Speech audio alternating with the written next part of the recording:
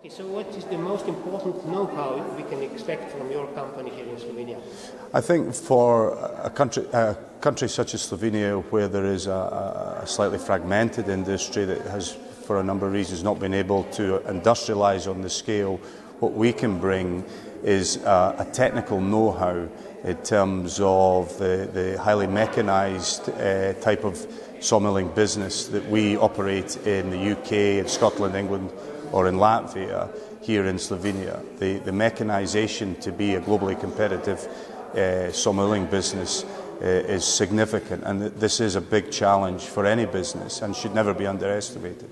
So through exchanges and periods of time for our future Slovenian employees spending time in the UK or vice versa, we believe we can develop the technical know-how and help for our Slovenian colleagues to develop that. I think also importantly is the commercial aspects of taking the value-added sawn products here that we plan to produce in Slovenia to a global market. And that has been a challenge for the Slovenian domestic industry due to its scale and being globally competitive.